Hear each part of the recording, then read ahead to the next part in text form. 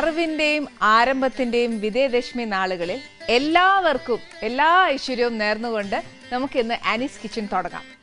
ഇന്ന് Annie's കിച്ചണിനകത്ത് completely Navaratri സ്പെഷ്യലാണ്. Navaratri special എന്ന് പറയുമ്പോൾ എപ്പോഴും നമ്മുടെ വീട്ടിൽ നമ്മളൊക്കെ ചെയ്യുന്നത്, പ്രത്യേകിച്ച് കേരളക്കാർ ചെയ്യുന്ന എന്നാന്ന് പറയാമോ, ഈ ചുണ്ടലെന്ന് പറഞ്ഞിട്ട് ഒരു വിഭവമുണ്ട്. അതായത് നമ്മൾ പൂജ എടുക്കുന്ന ദിവസം അത് പ്രസാദമായിട്ട് നമ്മൾ ദേവിക്ക് വെക്കുന്ന ചുണ്ടൽ എന്ന് പറയുമ്പോൾ എല്ലാവർക്കും അറിയാം, വെറുതെ നമ്മൾ കടല പുഴുങ്ങിയിട്ട് കടു വറുത്ത് തേങ്ങാപ്പൂളൊക്കെ ഇട്ടേച്ചെടുക്കുന്നതാണ്. അതല്ലെങ്കിൽ നമ്മൾ കട്ടിപ്പായസം ഉണ്ടാക്കും, തിരുമധുരം ഉണ്ടാക്കും. ഇത്രയും മാത്രമേ മാക്സിമം നമ്മൾ ഈ മലയാളികൾ ചെയ്യാറുള്ളൂ. പക്ഷെ എന്നാന്നറിയോ, ഏറ്റവും കൂടുതൽ നവരാത്രി ആഘോഷിക്കുന്നത് നോർത്ത് ഇന്ത്യയിലാണ്. ഏറ്റവും അവർക്ക് അതിൻ്റെ ഭയങ്കര എന്താ പറയുക, അതിന് ഒരുപാട് നല്ല സെലിബ്രേഷൻസ് അവർ ചെയ്യുന്നത്. അപ്പോൾ അവിടെ നമ്മളിങ്ങനെ അന്വേഷിക്കുകയാണെങ്കിൽ അവിടെ ഏറ്റവും കൂടുതൽ നവരാത്രി സ്പെഷ്യൽ എന്ന് പറയുമ്പോൾ സ്വീറ്റ്സ് ആണ് അവരുടെ ഏറ്റവും വലിയൊരു പലഹാരം എന്ന് പറയുന്നത്. ദിവസവും ഈ ബൊമ്മക്കൊലും ഒക്കെ വെച്ചേച്ച് അവർക്ക് പ്രസാദം ദേവിക്ക് വെക്കണം എന്നാണ് 9 ദിവസവും. അപ്പം അങ്ങനെ നോക്കുമ്പോൾ നമ്മൾ ഇന്ന് നമ്മുടെ ആനീസ് കിച്ചണിനകത്തും ഒരു പുതിയ സ്വീറ്റാണ് ചെയ്യുന്നത്. ഈ സ്വീറ്റ് എന്ന് പറഞ്ഞാൽ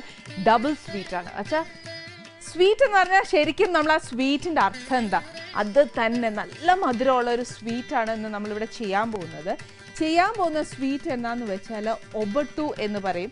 ഇപ്പം നമുക്ക് എന്നാന്ന് വെച്ചാൽ ഒരു സ്ലൈറ്റ് ചേഞ്ച് മാത്രമേ നമ്മുടെ ഈ ഒബട്ടു എന്ന് പറയുന്ന ഇന്നുണ്ടാക്കാൻ പോകുന്ന ഡിഷിനകത്ത് ഉള്ളൂ. തേങ്ങയൊക്കെ ചേരും, പിന്നെ ആണെങ്കിൽ ഒത്തിരി ഡ്രൈ ഫ്രൂട്ട്സ് ഇതിനകത്ത് വരും. അതുകൊണ്ട് ഒരുപാടൊക്കെ കഴിച്ചു കഴിഞ്ഞാൽ കുറച്ച് ഫാറ്റും കലോറീസും കൂടുതലുള്ള ഒരു സ്വീറ്റായത്. ഇത് ഒരുപാട് നമുക്കിപ്പോൾ സദ്യയൊക്കെ കഴിച്ച് വെച്ച് പായസവും എല്ലാം കഴിച്ച് കഴിയുമ്പോൾ നമ്മളൊരുമാതിരി ഫിറ്റാവും എന്ന് പറയല്ലേ. എന്ന് പറഞ്ഞ പോലെ ഈ ഒരൊറ്റ ഡെസേർട്ട് കഴിക്കുമ്പോൾ തന്നെ ഭയങ്കര നമ്മളെന്താ പറയുക, ഒരു സ്വീറ്റ്നെസ് കൂടുതലാണ്. അതുകൊണ്ട് കുറച്ചൊരു ലിമിറ്റഡേ കഴിക്കാവുള്ളൂ. ഇതിന് പല പേരിലൊക്കെ അറിയപ്പെടും. ഇത് ഒബട്ടു എന്നറിയപ്പെടും, പൂരൻ പോളി എന്നറിയപ്പെടും.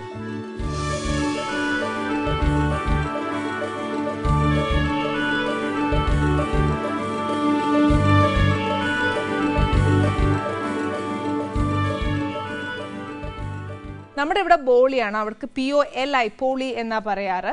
ഇത് എല്ലാം കൂടെ ചേർത്ത് ഒരു റെസിപ്പിക്കകത്തോട്ട് ഒരു ആനീസ് ടച്ച് വന്നാൽ എങ്ങനെയിരിക്കും എന്നുള്ളതായിരുന്നു.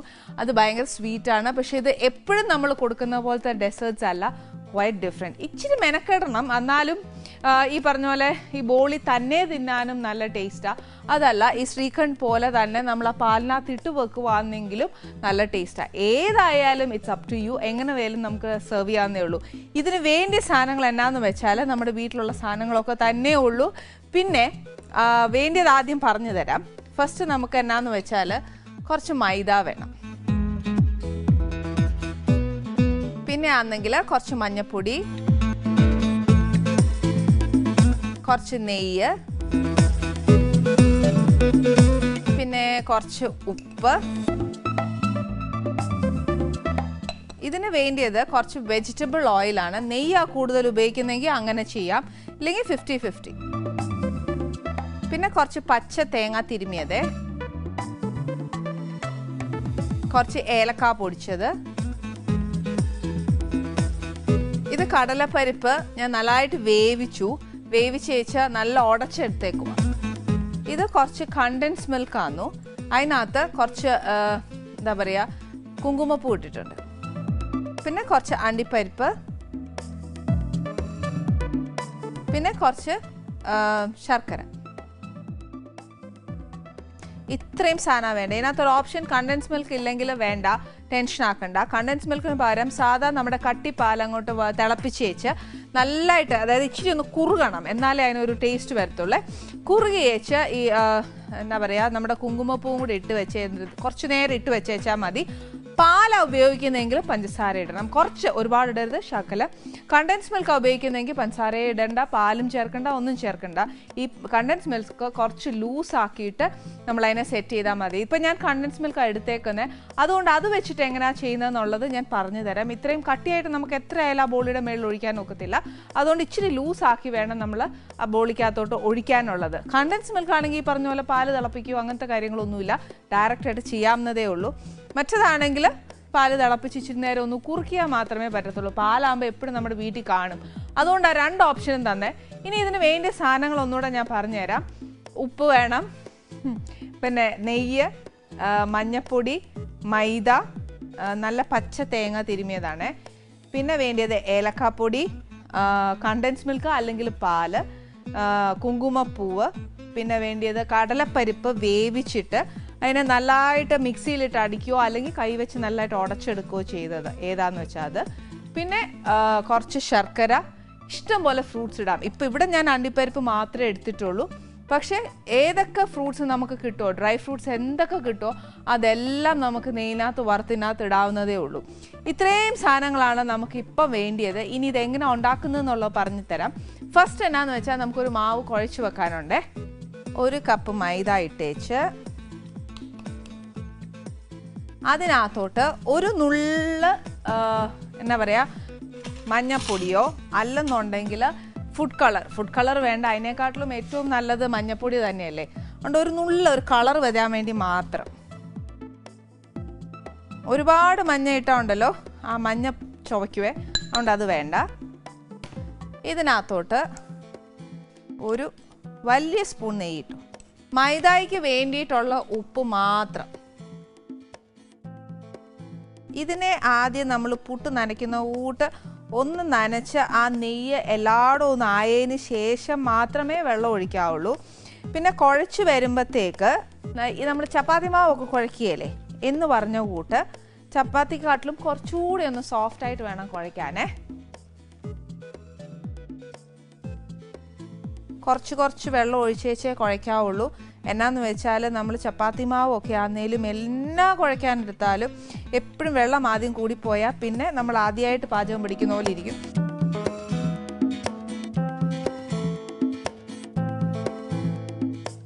ഇപ്പം ഈ മാവ് നമ്മുടെ ചപ്പാത്തിക്ക് കുഴയ്ക്കുന്നതിനെക്കാട്ടിലും കുറച്ചുകൂടെ നല്ല സോഫ്റ്റ് ആയിട്ടുണ്ട്. ഇനി ഇതിനകത്തോട്ട് ഈ മാവ് കുറച്ചുകൂടെ ഒന്ന് സോഫ്റ്റ് ആവാൻ വേണ്ടി ഞാൻ കുറച്ച് വെജിറ്റബിൾ ഓയിൽ ഇതിൻ്റെ മേലിലോട്ട് തൂവി വെക്കാമെന്ന് ഇതിങ്ങനെ ഒഴിച്ച് വെച്ചേക്കാം. നമ്മൾ എത്ര നേരം ഈ എണ്ണയിൽ ഈ മാവ് ഇരിക്കുന്നോ അത്രയും സോഫ്റ്റ് ആവും നമ്മുടെ ഈ ഡോ. അതുകൊണ്ട് ഒരുപാട് നേരം നമ്മൾ വെക്കുവാണെങ്കിൽ നമുക്ക് പരത്താൻ ഒരിച്ചിരി പ്രയാസമായിരിക്കും. അതുകൊണ്ട് നോക്കിയേച്ച് വേണം. പിന്നെ ചിലരാണെങ്കിൽ ഇതിന് എണ്ണയ്ക്കകത്ത് തന്നെ ഇട്ട് വെച്ചേക്കും. അങ്ങനെ വെക്കുവാന്നേലുണ്ടല്ലോ ഭയങ്കര സോഫ്റ്റായി പോവും. അപ്പോൾ പിന്നെ നമുക്ക് പരത്താൻ ഭയങ്കര പ്രയാസമാണ്. ഇപ്പം നമ്മൾ ഫോർ എക്സാമ്പിൾ ഞാൻ പറയാം, ഈ വെളിയിലൊക്കെ ബറോട്ടയൊക്കെ ഉണ്ടാക്കുമ്പോൾ എന്നത്തിനെന്നറിയോ എണ്ണ തൂത്ത് വെക്കുന്നത് ആ മാവ് നല്ല സോഫ്റ്റ് ആവാൻ വേണ്ടിയിട്ടാണ്. അപ്പോൾ അതേ ഒരു പ്രൊസീജിയറായിരുന്നു ഇവിടെയും ചെയ്തേക്കുന്നത്. പക്ഷേ ഇത് ഞാൻ പെരട്ടി വെച്ചിട്ടേ ഉള്ളൂ. എണ്ണയ്ക്കകത്തോട്ട് ഇടുവാന്നേൽ നല്ല സോഫ്റ്റ് ആവും എന്ന് പറഞ്ഞാൽ മൈദ ഈ മാവ് ഭയങ്കര സോഫ്റ്റ് ആവും. നമ്മൾ എത്ര എണ്ണ ഒഴിക്കുന്നോ അത് ഫുള്ളാ മാവയിൽ ഫുൾ പിടിച്ചു പോകും. കുറച്ച് നേരം ഇത് ഒരു സൈഡിൽ ഇങ്ങനെ ഇരിക്കട്ടെ. പെട്ടെന്നൊക്കെ ഈ സാധനം ഉണ്ടാക്കാനാണെങ്കിൽ ഈ പറഞ്ഞ പോലെ നിറച്ച് എണ്ണയിൽ ഒഴിച്ചിടാം. അതല്ല കുറച്ച് നാളെയോ അങ്ങനെ വല്ലതൊക്കെ ഉണ്ടാക്കുവാന്നേലും ഇങ്ങനെ കുഴച്ച് വെച്ച് എന്നാ ചെയ്യണമെന്ന് വെച്ചാൽ കുറച്ച് നേരം എണ്ണയൊന്ന് മേളിൽ ഇങ്ങനെ പെരട്ടി വെച്ചാൽ മതിയെ, അതിൽ കൂടുതൽ ചെയ്യേണ്ട. നെക്സ്റ്റ് എന്നാ ചെയ്യേണ്ടതെന്ന് വെച്ചാൽ അടുപ്പൊന്ന് കത്തിച്ച് വെച്ച് നെയ്യിനകത്തോട്ട് ഒഴിക്കും.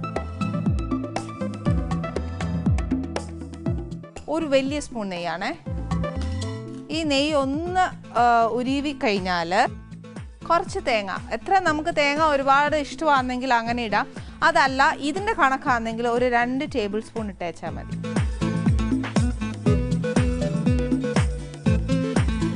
അതിൻ്റെ കൂടെ നമ്മൾ ഈ വേവിച്ച് വെച്ചേക്കുന്നില്ലേ നമ്മുടെ കടലപ്പരിപ്പ്, അതിടണം. അതിൻ്റെ കൂടെ തന്നെ ശർക്കര ഉരുക്കി വെച്ചേക്കുവാണെങ്കിൽ അത് മതി. അതല്ല ഇങ്ങനെയാണെങ്കിൽ ഒന്ന് ചെത്തിയേച്ചിട്ടാലുണ്ടല്ലോ പെട്ടെന്നൊന്ന് ഉരുവി കിട്ടും. ഇനിയാന്ന് പണി വരുന്നേ, അറിയാമല്ലോ അല്ലേ. ഇത് നല്ലതായിട്ടൊന്ന് വരട്ടണം. എന്നുവെച്ചാൽ ആ നെയ്യേ കിടന്ന് ആ ശർക്കര നല്ലതായിട്ടൊന്ന് ഉരുകിയേച്ച് ആ തേങ്ങായ്ക്കകത്തെ വെള്ളവും ഇതും എല്ലാം ഒന്ന് പറ്റി നമ്മുടെ ആ കടലപ്പരിപ്പുണ്ടല്ലോ അത് ശരിക്കും ഒന്ന് വരണ്ട് ശരിക്കും നമ്മളിപ്പോൾ കുഴച്ച് വെച്ച പോലെ തന്നെ ഒരു ഡോ ആവുമേ. അപ്പോൾ അറിയാം ഈ പറഞ്ഞ പോലെ തന്നെ അതിന് സമയം എടുക്കുമെന്നേ. സമയം എടുത്തു കഴിഞ്ഞാൽ പിന്നെ ഞാൻ നാച്ചുറലി ചോദിക്കുന്ന ഒരു സാധനം വേണം. ഒരു കുഞ്ഞു ബ്രേക്ക് പോരാ. കുഴപ്പമില്ല കേട്ടോ, ഞാൻ വേഗം ചെയ്ത് തീർക്കാം. ഒരു കുഞ്ഞു ബ്രേക്ക് മതി. Welcome back to Annie's kitchen. ഇപ്പം നമ്മൾ ആ ചെറിയ ബ്രേക്ക് എടുത്തില്ലേ, ആ സമയത്ത് ഞാൻ ചെയ്ത എന്താന്ന് വെച്ചാൽ നമ്മൾ ആ ഉരുട്ടി വെച്ച ഒരു മാവില്ലേ അതിനെ എളുപ്പത്തിന് വേണ്ടിയിട്ട് ഞാൻ കുറച്ച് ഈ കുഞ്ഞു ബോളാക്കി വെച്ചിട്ടുണ്ട്. ഈ നോക്കൂ, ഇപ്പം തന്നെ ഞാൻ ഇത് ഇങ്ങനെ തൊട്ട് കാണിച്ചു തരാം. ആ മൈദ എന്ത് സോഫ്റ്റായി പോകുന്നത് നോക്കൂ. ആ എണ്ണയിൽ ഇടുന്തോറും അത് സോഫ്റ്റ് ആയിക്കൊണ്ടിരിക്കും. പക്ഷെ നമുക്ക് അത്രയും സോഫ്റ്റ് ഒരുപാടായിപ്പോയാൽ ഞാൻ നേരത്തെ പറഞ്ഞ പോലെ പരത്താനൊക്കത്തില്ല. നെക്സ്റ്റ് ഞാൻ എന്നാ ചെയ്തതെന്ന് വെച്ചാൽ, നമ്മൾ ആ ബ്രേക്ക് പറഞ്ഞ് നിർത്തിയ സമയത്ത് എന്താന്ന് വെച്ചാൽ ആ ചീനച്ചട്ടിക്കകത്തോട്ട് തേങ്ങ, ശർക്കര, പിന്നെ എന്നാ കടലപ്പരിപ്പ് ഇതെല്ലാം വേവിച്ച് നമ്മൾ അങ്ങ് വറുത്താനിട്ടേക്കുമല്ലായിരുന്നോ. അന്നേരം എന്നാ പറ്റിയെന്ന് വെച്ചാൽ അത് നല്ലതായിട്ട് ആറിക്കഴിയുമ്പോൾ വറന്നു കഴിയുമ്പോഴത്തേക്ക് അത് ഏകദേശം ഈ നിറവും ഇതേപോലെ ആവും. പക്ഷെ ഇപ്പം എനിക്കിത് തൊടാൻ പറ്റുന്നുണ്ട്, പക്ഷെ അന്നേരം തൊടാൻ പറ്റാത്തതുകൊണ്ട് നല്ല ആറിയ സമയത്ത് ഞാൻ ആ പാത്രത്തെ ഇട്ട് തന്നെ നല്ലതായിട്ടൊന്ന് നമ്മൾ നേരത്തെ കുഴച്ച പോലെ തന്നെ ഏലക്കാപ്പൊടിയും കൂടെ ചേർത്ത് ഞാൻ നല്ലതായിട്ടൊന്ന് കുഴച്ച് വെച്ചിട്ടുണ്ട്. ആ കുഴച്ചതിൽ നിന്നും ഒരു 6-7 ഉരുളയും ഇതേപോലെ ഉരുട്ടിയെടുത്തിട്ടുണ്ട്. തണുത്ത് കഴിയുമ്പോൾ അത് ശരിക്കും നല്ല സോഫ്റ്റ് ആവും. സോഫ്റ്റായി കഴിയുമ്പോൾ ഇതേപോലെ, അതായത് നമ്മൾ മൈദയുടെ മാവിനെക്കാട്ടിലും കുറച്ചുകൂടെ ഒരു ചെറുത് അത്രയും മാത്രം ഇതിന് മതിയാവും. അതല്ല ഫില്ലിങ് കുറച്ച് കൂടുതൽ വേണമെന്ന് തോന്നുകയാണെങ്കിൽ അതേപോലെ ഇതിനകത്ത് എക്സ്ട്രാ കുഴയ്ക്കാൻ സമയത്ത് ചേർത്തത് ഏലക്കാപ്പൊടി മാത്രമേ ഉള്ളൂ, വേറെ ഒന്നും ഇതിനകത്ത് ചേർത്തിട്ടില്ല. ഇത്രയും മാത്രമേ ഇതിനകത്ത് ചേർത്തിട്ടുള്ളൂ. അതേപോലെ എത്ര നമ്മൾ മൈദയുടെ ബോൾസ് കിട്ടിയിട്ടുണ്ടോ അത്രയും ബോൾസ് തന്നെ ഞാൻ ഇതിനും എടുത്തു വച്ചിട്ടുണ്ട്. ഇനി നമുക്ക് കൺഫ്യൂഷൻ ഒന്നും വരണ്ടല്ലോ എന്ന് വിചാരിച്ചിട്ടാണ് ഞാനത് ആ വരട്ടിയത് അവിടെ എടുത്ത് വെച്ചത്. മറ്റെല്ലാം ചെയ്തു വെക്കാൻ കാര്യം എന്ന് വെച്ചാൽ സമയം ലാഭിക്കാമല്ലോ, അതുകൊണ്ടാട്ടോ. ഇതിനൊരു ഇച്ചിരി പ്രയാസം ഉള്ളതുകൊണ്ടായിരുന്നു ഞാൻ അങ്ങനെ ചെയ്തത്.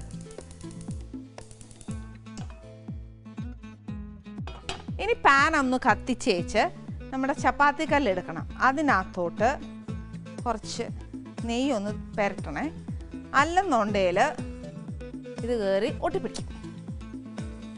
എന്നിട്ട് ഫസ്റ്റ് ഒരു ഉരുള, ഇത്രയും തന്നെ വേണ്ട,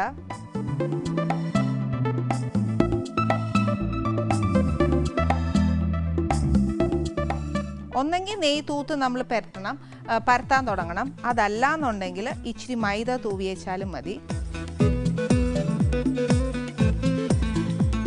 നെയ്യാണ് ഏറ്റവും ബെസ്റ്റ്. പക്ഷേ ഞാൻ പറയുന്നത് എളുപ്പത്തിന് ഏറ്റവും നല്ലത് മൈദ തന്നെയാണ് കേട്ടോ. പിന്നെ അതല്ല കൈവാക്ക് പോലെ ഇങ്ങനെ പരത്താൻ ഒക്കുന്നുണ്ടെങ്കിൽ അങ്ങനെ ചെയ്യാം. എന്നിട്ട് ഇതിനകത്തോട്ട് ഇച്ചിരി കട്ടിയായിട്ട് പരത്തണേ. എന്നിട്ട് ഇതിനകത്തോട്ട് ഈ ബോൾ എടുത്ത് വയ്ക്കുക. എന്നിട്ട് ഇതിനെ ഒന്ന് മൂടണം.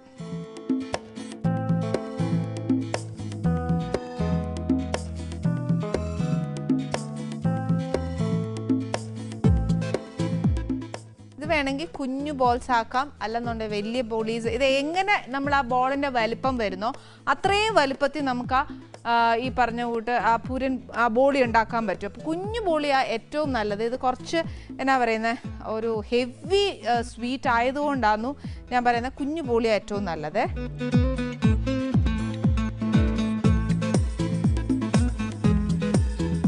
ഈ ബോളിനകത്ത് വച്ച് കഴിഞ്ഞാൽ തിരിച്ച് നമുക്ക് കൈ കൊണ്ട് പരത്താൻ ഒക്കുകയില്ല. നമുക്ക് ചപ്പാത്തിയുടെ കല്ല് വെച്ച് റോളർ വെച്ച് തന്നെ പരത്താൻ ഒക്കത്തുള്ളൂ. അന്നേരം കുറച്ച് മൈദ ഇട്ടോണേ.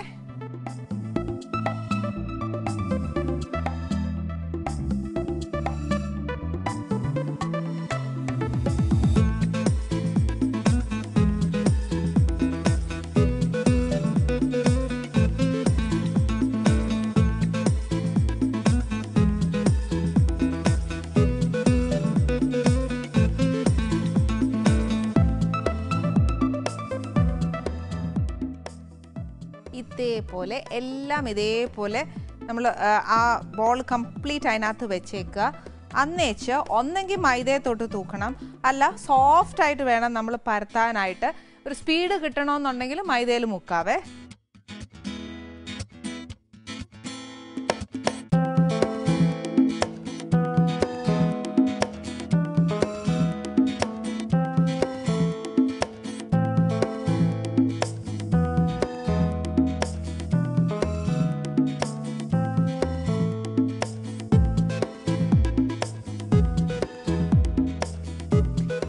ഈ നമ്മൾ ഈ ഉണ്ടാക്കുന്ന ബോളി പിന്നെ ചുട്ടെടുക്കുമ്പോഴത്തേക്ക് ശരിക്കും നെയ്യ് തൂത്ത് വേണം ചുട്ടെടുക്കാൻ.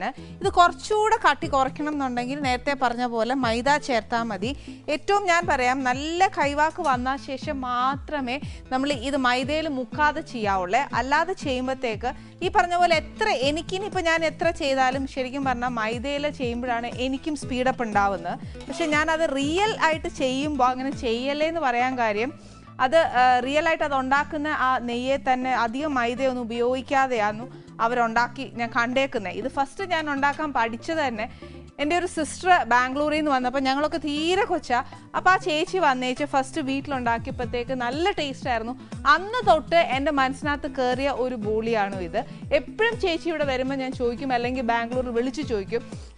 ചേച്ചി അപ്പോൾ എപ്പോഴും എനിക്ക് പറഞ്ഞു തരും ഇതെങ്ങനെയാണ് ഉണ്ടാക്കുന്നതെന്നും.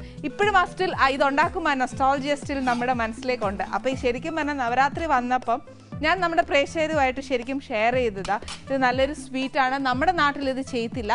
ഇത് ചെയ്യാത്തടത്തോളം നമ്മുടെ ഒരു നവരാത്രിയിൽ അല്ലെങ്കിൽ ഒരു പൂജ തൊഴാൻ വരുന്ന ഒരാൾക്ക് സ്പെഷ്യലായിട്ട് കൊടുക്കാൻ പറ്റുന്ന ഒരു എന്താ പറയുക നിവേദ്യമായിരിക്കും.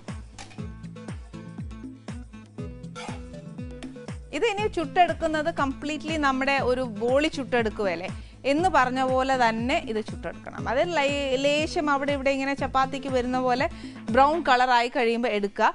എടുത്തു കഴിഞ്ഞതിന് ശേഷം ബാക്കി ഒരു പ്രൊസീജിയർ ഉണ്ട്, അത് ഞാൻ പറഞ്ഞുതരാം.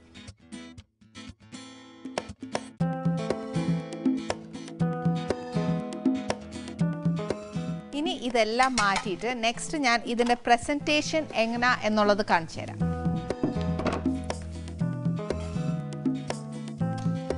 ഇത് ചുട്ടെടുക്കുമ്പോൾ നെയ്യെ തന്നെ ചുട്ടെടുക്കണം. നിറച്ച് നെയ്യ് വേണം. ഇല്ലാന്നുണ്ടെങ്കിൽ അതിൻ്റെ ആ ടേസ്റ്റ് കാണുകയല്ലേ. ചൂടോടെ കഴിക്കാനും ഇത് നല്ല ടേസ്റ്റാണ്. അത് ചൂടോടെ വേണമെന്നുണ്ടെങ്കിൽ അങ്ങനെ കഴിക്കാം, എങ്ങനെ ആയാലും. ഇനി എങ്ങനെ ഇതിൻ്റെ പ്രസൻറ്റേഷൻ എന്ന് പറഞ്ഞാൽ, ചൂടോടെ എന്തായാലും നമുക്ക് ഈ ഒബട്ട് ചുരുട്ടാൻ ഒക്കത്തില്ല. അപ്പോൾ തണുത്തത് തന്നെ ആദ്യം എടുക്കാം. ഒന്നെങ്കിൽ ഇങ്ങനെ റോൾ ചെയ്തെടുക്കാം, അല്ലാന്നുണ്ടെങ്കിൽ ഫ്ലാറ്റ് ആയിട്ട് ഇടാം. ഏതായാലും നമുക്ക് ഏതാ കൈവാക്കെന്ന് വെച്ചാൽ അത് ചെയ്താൽ മതി.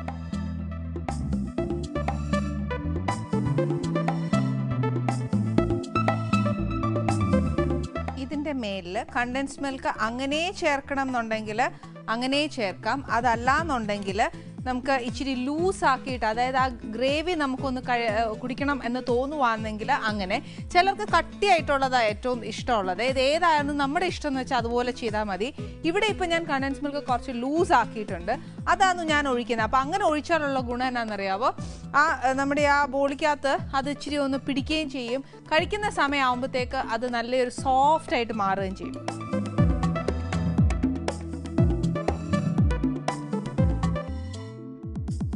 കുറച്ച് ചില്ലായിട്ട് കൊടുക്കുവാണെങ്കിൽ, അതായത് ഫ്രിഡ്ജ് വെച്ചിട്ടൊക്കെ കൊടുക്കുവാണെങ്കിൽ കുറച്ചുകൂടെ നല്ല ടേസ്റ്റ് ആട്ടോ അത്. ഓൾമോസ്റ്റ് അത് നിറഞ്ഞിട്ടുണ്ട്.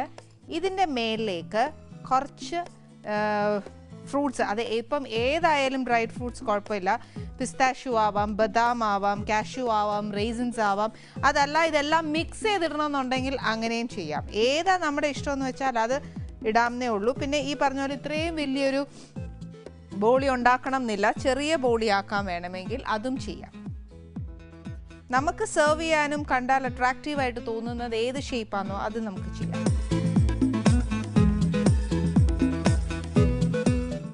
ഇതിൻ്റെ മേലിലേട്ട് ഒരു ഇച്ചിരി കുങ്കുമപ്പൂ, അതായത് 1-2 സ്ട്രാൻഡ്സ് ഇട്ടേച്ചാൽ മതി. ഇതിനെന്തായാലും കുറച്ച് വില കൂടുതലാണ്, അതുകൊണ്ട് ഒരുപാട് ഇടണ്ട. ഒരു റെഡിഷ് ടിൻറ്റ് വരാൻ മാത്രം. പിന്നെ ആ സ്ട്രാൻഡ്സ് ഇടുമ്പോൾ തന്നെ ആ സാഫ്രൻ്റെ ഒരു ടേസ്റ്റും കൂടെ നമ്മുടെ ആ ഡെസേർട്ടിൽ വരും. മോസ്റ്റ്ലി എല്ലാ ഡെസേർട്ട്സിനകത്തും സാഫ്രൻ്റെ ഒരു ടേസ്റ്റ് ഉണ്ട്.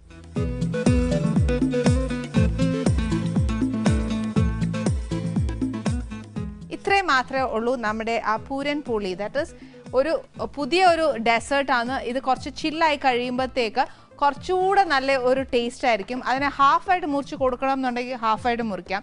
ഇതൊന്നുമല്ല, മേളിൽ അത് ഡിസൈൻ ചെയ്യണ്ടെന്നുണ്ടെങ്കിൽ നമ്മൾ ഈ ബോഡി ചുരുട്ടുമ്പോൾ തന്നെ അതിനകത്ത് ഈ ഡ്രൈ ഫ്രൂട്ട്സ് ഫില്ല് ചെയ്ത് കൊടുക്കാമെന്നേ ഉള്ളൂ. ഏതാണെങ്കിലും ഒരേപോലെ ഉള്ളൂ. പിന്നെ വൈറ്റിഷ് ഷെയ്ഡ് അതിൻ്റെ മേളിൽ വരണം എന്നുണ്ടെങ്കിൽ കണ്ടൻസ് മിൽക്ക് ഇത്രയും ലൂസ് ആക്കണ്ട.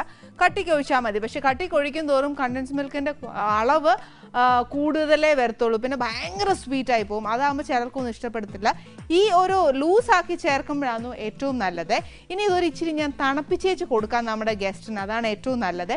ഇവിടെ ഒന്ന് വൃത്തിയാക്കി നമ്മുടെ സ്വീറ്റും ഒന്ന് തണുപ്പിച്ചിട്ട് വരുമ്പോഴത്തേക്ക് നമുക്കൊരു വലിയ ബ്രേക്ക് എടുക്കാം.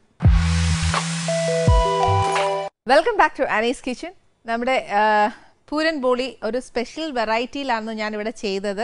അത് ഭയങ്കര സ്വീറ്റാണ്. ഇത് ശരിക്കും സ്വീറ്റ് എന്ന് പറയുന്നത് ഞാൻ മെയിനായിട്ട് ഉണ്ടാക്കാൻ കാര്യം എന്നാണെന്നറിയാമോ, ഈ ശരിക്കും നവമി ആയതുകൊണ്ടും ദിവസവും ഈ 9 ദിവസവും സ്വീറ്റ്സാണ് നിവേദ്യമായിട്ട് ദേവിയുടെ മുമ്പ് വെക്കുന്നത്.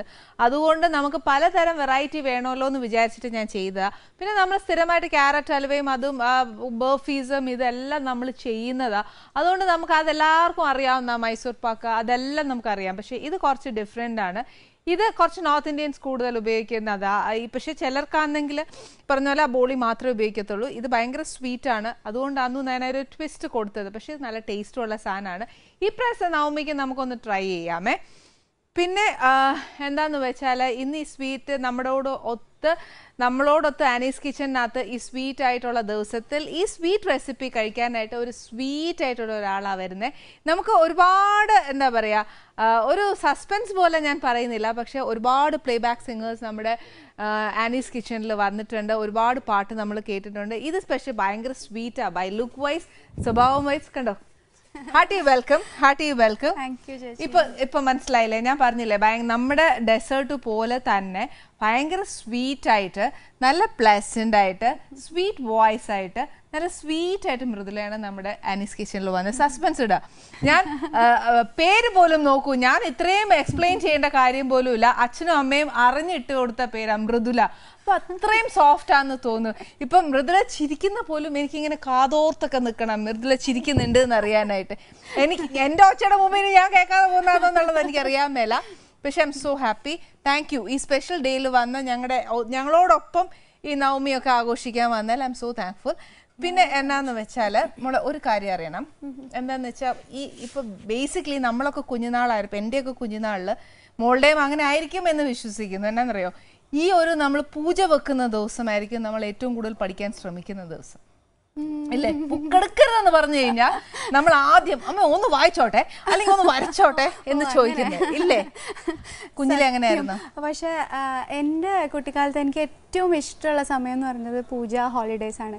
കാരണം അച്ഛനും അമ്മയും പഠിക്കാൻ ഒട്ടും പറയാത്തൊരു ദിവസങ്ങളായിരിക്കുമല്ലോ. എന്തായാലും അവർ പറയില്ല പഠിക്കൂ എന്ന് പറയില്ല, പിന്നെ വായിക്കരുത് എന്നാണ് പറയാറുള്ളത്. അപ്പം എന്തോ ഈ 3 ദിവസത്തോട് ഭയങ്കര ഒരു അതെനിക്ക് മൃദുലയ്ക്ക് മാത്രല്ല, ഇനി ജനിച്ച കുട്ടികൾക്കും അതെ, ജനിക്കാൻ പോകുന്ന കുട്ടികൾക്കും അതെ, പാസ്റ്റ് ആയ ആൾക്കാർക്ക് വരെ ഈ 3 ദിവസം ഭയങ്കര ഇഷ്ടമുള്ള സമയമാട്ടോ. മോളുടെ നേറ്റീവ് പ്ലേസ് കോഴിക്കോടാണ്. കോഴിക്കോട് കൊയിലാണ്ടിയാണ്. ഓ, അപ്പൊ അവിടെയൊക്കെ ഭയങ്കര ട്രഡീഷണൽ ആയിട്ട് ഇതൊക്കെ ആഘോഷിക്കും. പിന്നെ ഞങ്ങൾക്ക് ഭയങ്കര ചിട്ടയോടുകൂടെ തന്നെയാണ് ആഘോഷങ്ങളൊക്കെ. കുറച്ച് ഓർത്തഡോക്സ് എന്ന് വേണമെങ്കിൽ പറയാം ഫാമിലി. ശരിക്കും 3 ദിവസം ഇപ്പോൾ നേരത്തെ പറഞ്ഞല്ലോ, പൂജയ്ക്ക് വെക്കും. പൂജയ്ക്ക് വെച്ച് കഴിഞ്ഞാൽ പിന്നെ ഇപ്പൊ പാട്ട് പഠിക്കുന്ന ആളാണെങ്കിൽ പാട്ട് പാടരുത്, അങ്ങനെയൊക്കെയാണ്. പൂജയ്ക്ക് എടുത്തു കഴിഞ്ഞ് വിദ്യാരംഭം കഴിഞ്ഞ് മാത്രമേ നമുക്ക് ആ പാട്ട് ഒരു കീർത്തനത്തോടു കൂടെ ആരംഭിക്കാൻ പാടുള്ളൂ. അപ്പം അങ്ങനെയാണ് ഭയങ്കര ചിട്ടയോടുകൂടെ. ഞങ്ങളുടെ അമ്പലം, ഞങ്ങൾക്ക് സ്വന്തമായിട്ട് അമ്പലമുണ്ട്. അപ്പോൾ ആ അമ്പലത്തിൽ മാല കെട്ടി ശുദ്ധവും വൃത്തിയൊക്കെ നോക്കി മാല കെട്ടി ദേവിക്ക് ചാർത്തും. അങ്ങനെ ഈ 3 ദിവസങ്ങളിലുണ്ട്. ദുർഗാഷ്ടമി ദിവസം ഞങ്ങളുടെ ഫാമിലിയുടെ പൂജ ഉണ്ട്. അപ്പോൾ അങ്ങനെ ഭയങ്കര ചിട്ടയോട് കൂടിയുള്ള വിദ്യാരംഭമൊക്കെ ഭയങ്കര രസമാണ്. ഞങ്ങളുടെ തറവാട്ടിൽ 4 വീടുകളുണ്ട്. ഈ വീട്ടിലുള്ള എല്ലാവരും ഒരുമിച്ച് അമ്പലത്തിൻ്റെ ഉള്ളിൽ നിന്ന് വരിവരിയായിട്ട് ഇരുന്നിട്ടൊക്കെയാണ് വിദ്യാരംഭം ഒക്കെ ചെയ്യാറുള്ളത്. തീർച്ചയായിട്ടും. എൻ്റെ അമ്മാവൻ Raghava വാര്യറാണ്, doctor Raghava വാര്യറാണ്. Famous historian ആണ് അദ്ദേഹം. അദ്ദേഹമാണ് അതിന് എന്താ പറയുക, അതെ, ലീഡ് ചെയ്തിട്ട് ചെയ്യാറുള്ളത്. ഈ 3 ദിവസമാണോ മോളെ, അതോ ഇത്ര ട്രഡീഷണൽ ആയിട്ട് ആഘോഷിക്കും എന്ന് പറഞ്ഞുകൊണ്ട് ചോദിച്ചത്, അതോ ഈ 9 ദിവസവും? ഇല്ല, 3 ദിവസം ഈ മാലകെട്ടലും അങ്ങനെ സംഭവങ്ങളൊക്കെ ഉണ്ട്. വിദ്യാരംഭത്തിനാണ് കുറച്ചുകൂടെ പ്രാധാന്യം കൊടുക്കുന്നത്. അപ്പൊ ശരിക്കും എന്തറിയോ, നമ്മുടെ ഇവിടെയൊക്കെ ആണെങ്കിൽ ശരിക്കും ഒന്നെങ്കിൽ ഒരു 3 പൂജ, ആ 3 ദിവസം എന്നുള്ളതിനെക്കാട്ടിലും 3 പൂജയ്ക്കാണ് ഏറ്റവും കൂടുതൽ ഇമ്പോർട്ടൻസ് കൊടുക്കുന്നത്. വെച്ചാൽ ചിലരൊക്കെ ആണെങ്കിൽ ഇന്ന് വൈകിട്ട് വെച്ചിട്ട് നാളെ രാവിലെ എടുക്കുന്നവരുണ്ട്. അപ്പൊ അതിന്റെയൊക്കെ ഒരു എന്നാ പറയാ, അതിന്റെ ഒരു മഹാത്മ്യം, അതിന്റെ ഉള്ളിനകത്തുള്ള ഒരു കഥ തന്നെ, ഐതിഹ്യം തന്നെ ഉണ്ടാവുമല്ലോ. നമ്മൾ എന്തുകൊണ്ട് അത് വെക്കണം എന്നുള്ളതും അതിന്റെ ആ ഒരു ഇമ്പോർട്ടൻസ് എന്താണെന്നൊക്കെ അച്ഛനും അമ്മയും മോക്ക് പറഞ്ഞു തന്നിട്ടുണ്ടാവില്ലേ? തീർച്ചയായിട്ടും. അതിപ്പോ പറയണ്ട, നമുക്ക് അവിടെ ഇരുന്ന് വിശദമായിട്ട് കേൾക്കാം. അല്ലെങ്കിൽ പെട്ടെന്ന് ധൃതി പിടിച്ച് പറഞ്ഞു കൊടുത്തോണ്ട് പോവേ, അത് വേണ്ട. എനിക്ക് കുറച്ച് ഡീറ്റെയിൽ ആയിട്ട്, അത് ഇനി വരുന്ന ജനറേഷൻ ആയാൽ പോലും അത് മനസ്സിലാക്കി മുന്നോട്ട് പോകണ്ടേ. അല്ല എന്നതാ പൂജ പഠിക്കണ്ട എന്ന് മാത്രം അറിഞ്ഞാൽ പോരല്ലോ, അതിന്റെ കാര്യങ്ങളും അറിയണം. നമുക്ക് അവിടെ ഇരിക്കാം.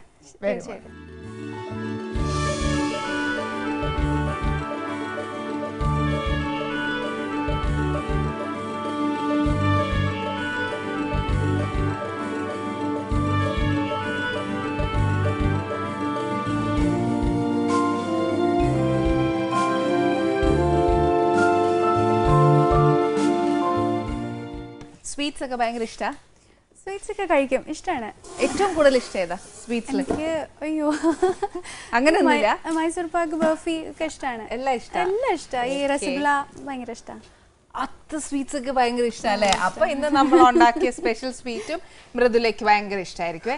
ഇന്ന് എന്തായാലും നമ്മള് നവമിയുടെ സ്പെഷ്യലാന്നു. ദേവിയുടെ കടാക്ഷം നമ്മുടെ ആനീസ് കിച്ചണിൽ ഒരുപാടുണ്ട്. അപ്പൊ നമുക്കൊരു കാര്യം ചെയ്യാം, ദേവിനെ ആദ്യം സന്തോഷിപ്പിച്ചിട്ടേ നമുക്ക് ബാക്കി വിശേഷങ്ങൾ തുടങ്ങാം. എനിക്കൊരു സ്തുതി പാടിത്തരും. ഓക്കെ.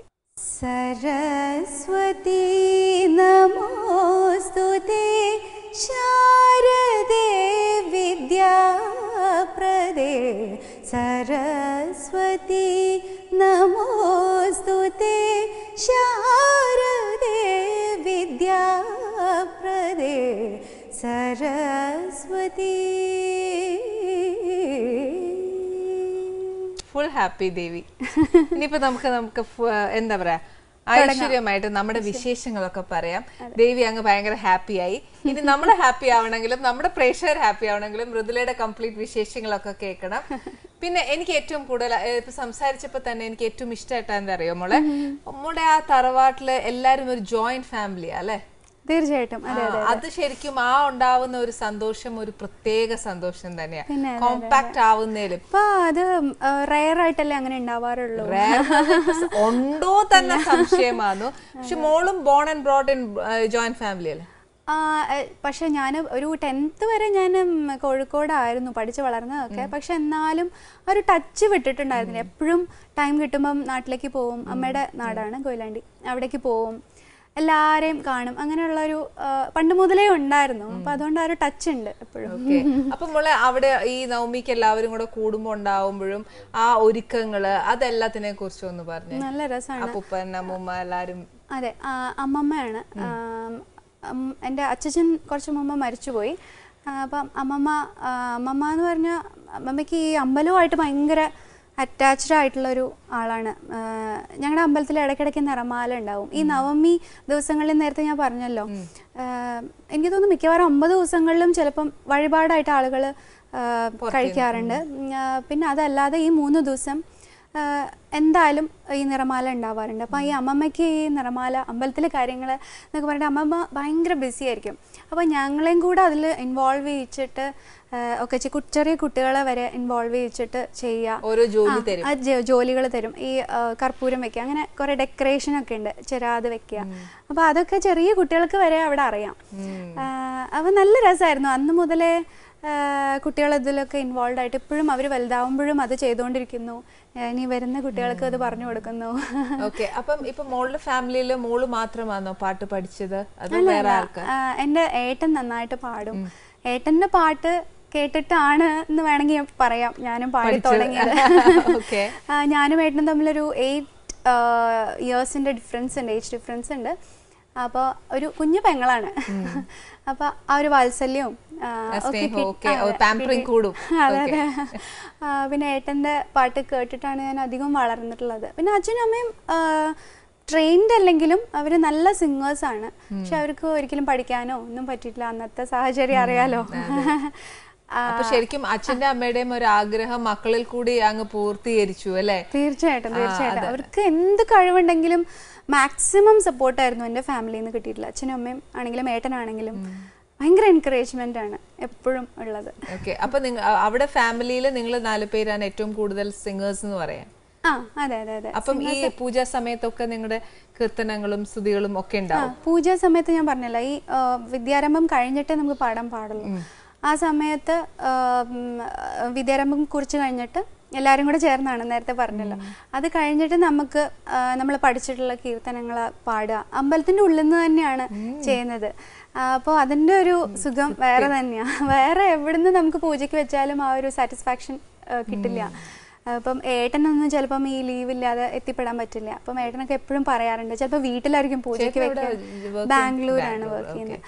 അപ്പം ഏട്ടൻ എപ്പോഴും പറയാറുണ്ട് അത് മിസ് ചെയ്യുന്നുണ്ട്. ഞാൻ കഴിയുന്നതും എവിടെയാണെങ്കിലും പൂജ ഹോളിഡേയ്സിന് എപ്പോഴും നാട്ടിൽ എത്തിപ്പെടാൻ ശ്രമിക്കാറുണ്ട്. അപ്പൊ ദേവിയുടെ ഒരു അനുഗ്രഹം, നമുക്കൊരു എന്തോ ഒരു കോൺഫിഡൻസ് ആണ് അവിടെ പൂജയ്ക്കൊക്കെ വെച്ച് പാടി വിദ്യാരംഭം കുറിച്ച് കഴിഞ്ഞാൽ കോൺഫിഡൻസ് അമ്മ തരുന്നതാണ് നമുക്ക് അല്ലെ. അല്ലെങ്കിൽ മനസ്സിനകത്തൊരു വലിയ പ്രയാസം, അയ്യോ എനിക്ക് ചെയ്യാൻ പറ്റിയില്ലല്ലോ, ഇനി ചെയ്യുന്നൊക്കെ ശരിയാവോ എന്നുള്ളൊക്കെ ഒരു ഡയലമേലായി പോകും. നമ്മ ഫുൾ കോൺഫിഡന്റ് അല്ലേ. മോളെ കുഞ്ഞുനാളില് ചേട്ടന്റെ പാട്ടൊക്കെ കേട്ടിട്ടാണ് മോള് ഇഷ്ടമായെന്നൊക്കെ പറഞ്ഞു. പക്ഷെ അപ്പൊ മോക്കും ഇതിനോടുള്ള ഒരു ടേസ്റ്റ് ഉണ്ട് എന്നുള്ളത് ആരാദ്യം മനസ്സിലാക്കി? ഞാൻ സത്യം പറഞ്ഞാല് ഒട്ടും ടോക്കറ്റീവ് ഒന്നും അല്ലാത്ത ഭയങ്കര ഒരു സൈലന്റ് ആയിട്ടുള്ളൊരു ആളാണ്, കുട്ടിക്കാലത്ത് പ്രത്യേകിച്ച്. ഇപ്പോഴാണ് കുറെയൊക്കെ മാറിയത്. അപ്പം ഈ കുട്ടി വർത്താനം പറയില്ല, പിന്നെ ഇങ്ങനെ പാടുക എന്ന് വിചാരിക്കുന്നുണ്ടായിരുന്നു ആൾക്കാർ. അങ്ങനെ ഇരിക്കുമ്പോഴാണ് പെട്ടെന്ന് ഒരു ദിവസമാണ് ഞാൻ പാടി തുടങ്ങിയത്. അത് ഒട്ടും പ്രതീക്ഷിക്കാതെ. അപ്പൊ എൻ്റെ ഉള്ളിലൊരു ഉണ്ടായിരുന്നു. അപ്പൊ എല്ലാരും ഏട്ടന്റെ പാട്ട് എല്ലാരും കേട്ട് ഒരു പാട്ടുകാരൻ എന്നുള്ള ഒരു പേര് ഏട്ടന് കിട്ടിക്കഴിഞ്ഞു. പക്ഷെ ഒട്ടും പ്രതീക്ഷിക്കാതെയാണ് ഞാൻ പാടി തുടങ്ങിയത്. അപ്പൊ എവിടെയോ പോവാനിരിക്കുമ്പോൾ അച്ഛൻ ഇങ്ങനെ പറഞ്ഞൊരു ഓർമ്മയുണ്ട്. എവിടേക്കോ ഇങ്ങനെ പോവാൻ റെഡിയായി നിൽക്കുമ്പോഴോ പുറത്തിറങ്ങി നിൽക്കുമ്പോഴോ എങ്ങാണ്ടാണ് ഞാനിങ്ങനെ കുറച്ചൊരു 2 ലൈൻസ്, അത് ലിറിക്സ് ഒന്നും കറക്റ്റ് ആയിരുന്നില്ല, അച്ഛനാണ് കേട്ടത്. ഒരു 2 ലൈൻസ് കണ്ടിന്യൂസ് ആയി പാടി. അപ്പൊ അയ്യോ ഷോക്കായി, ഇവള് തന്നെയാണോ പാടിയത്, വർത്താനം പോലും പറയാത്ത ആളാണ്. പെട്ടെന്ന് ഓൾ ഓഫ് എ സഡൻ അപ്പൊ അച്ഛൻ ഒന്നുകൂടെ പാടിച്ചോ പിന്നെ അത് കേട്ടിട്ട്? അതോ എനിക്ക് ഓർമ്മയില്ല. അപ്പൊ അങ്ങനെ പറയുന്നത് കേട്ടിട്ടുണ്ട്. അപ്പൊ ഞാനൊരു ഹിന്ദി സോങ് ആയിരുന്നു പാടിയത്, അനുരാധ പൗദ്വാൾജിയുടെ. പക്ഷെ അതെനിക്കിപ്പോ ഓർമ്മയില്ല. അച്ഛൻ ഫസ്റ്റ് ടൈം ഇത് പാട്ട് കേട്ടു എന്ന് പറഞ്ഞു. അച്ഛൻ ഭയങ്കരമായിട്ട് പ്രോത്സാഹിപ്പിച്ചിട്ടുണ്ട്. പിന്നെ തീർച്ചയായിട്ടും അച്ഛൻ മാത്രല്ല അമ്മയ്ക്ക് കുറച്ചൊക്കെ ഈ സ്കൂളിലൊക്കെ പഠിക്കുന്ന സമയത്ത് കുറേ ആക്ടിവിറ്റീസ് ഒക്കെ ഉണ്ടായിരുന്നു. ഡാൻസ് ഒക്കെ പഠിച്ചിട്ടുണ്ട് അമ്മ. പാട്ട് പഠിച്ചിട്ടില്ലെങ്കിലും പാടാറുണ്ട്, സ്റ്റേജിൽ പാടാറുണ്ടായിരുന്നു. അപ്പം അമ്മയ്ക്കും കലയോട് ഭയങ്കര താല്പര്യമുള്ളതുകൊണ്ട് എപ്പോഴും ഞാനൊക്കെ സ്കൂളിൽ പഠിക്കുന്ന സമയത്ത് എല്ലാ ഐറ്റംസിനും പാർട്ടിസിപ്പേറ്റ് ചെയ്യിപ്പിക്കും. എല്ലാത്തിലും പങ്കെടുക്കണം. നമ്മൾ എന്ത് റിസൾട്ടാണോ എന്താണ് ഫസ്റ്റ് പ്രൈസ് ആണോ കിട്ടാൻ പോകുന്നത് അതൊന്നും ചിന്തിക്കാതെ പങ്കെടുക്കണം എന്ന് അവരെപ്പോഴും പറയാറുണ്ടായിരുന്നു. അതെ അതെ അതെ. നമുക്ക് പിന്നീട് അത് കുറേ കാലം കഴിഞ്ഞ് ഓർക്കുമ്പോൾ അതൊക്കെ ഒരു രസമായിരിക്കും. അപ്പോൾ അവരെപ്പോഴും എനിക്ക് എൻ്റെ പേരൻസിനെ പറ്റി ആലോചിക്കുമ്പോൾ ഒരു അഭിമാനം തോന്നാറുള്ളത്, എപ്പോഴും അവർ പറയാറുള്ളത് റിസൾട്ടിനെ പറ്റി ഒരിക്കലും ചിന്തിക്കരുത്, നമ്മൾ മാക്സിമം നമ്മൾ ആ സ്റ്റേജിൽ പെർഫോം ചെയ്യുക, അത്രേ ഉള്ളൂ, ബാക്കി ദൈവത്തിന്റെ കയ്യില് എന്നാണ് എപ്പോഴും. നമ്മുടെ വശത്ത് നിന്ന് ഒരു തെറ്റും വരാൻ പാടില്ല, നമ്മുടെ കോൺട്രിബ്യൂഷൻ 100% ആയിരിക്കണം. അവസാനം അത് പ്രൈസ് കിട്ടിയില്ല എന്ന് പറഞ്ഞുള്ള ഒരു ദുഃഖം അങ്ങനെയൊന്നും വേണ്ട. ഇല്ല, അത് പണ്ട് മുതലേ ഇല്ലായിരുന്നു. ഓക്കെ, അപ്പൊ മോക്ക് ഫിലിമില് പാടിയത് എപ്പോഴാ? ഫിലിമിൽ പാടിയത് നമ്മുടെ അമൃത ടിവിയുടെ സൂപ്പർ സ്റ്റാർ എന്ന ഷോ ഉണ്ടായിരുന്നു. അതിൻ്റെ ഇടയിൽ കമൽ സാറ് സെലിബ്രിറ്റി ഗസ്റ്റായിട്ട് വന്നിട്ടുണ്ടായിരുന്നു, ജഡ്ജായിട്ട്. അപ്പോൾ അതിൻ്റെ ഇടയിൽ തന്നെ സാർ ഒരു ഓഫറൊക്കെ ഞങ്ങൾക്ക് തന്നിട്ടുണ്ടായിരുന്നു. പക്ഷെ ഞാൻ സിനിമയിൽ ആദ്യമായിട്ട് പാടിയത് ഈ ഷോയിൽ തന്നെ മെയിൻ ജഡ്ജായിട്ടുണ്ടായിരുന്ന അൽഫോൺസ് സാറിൻ്റെ മൂവി ആയിട്ടുള്ള ബിഗ് ബിയിൽ കൂടെയാണ് എനിക്കൊരു എൻട്രി.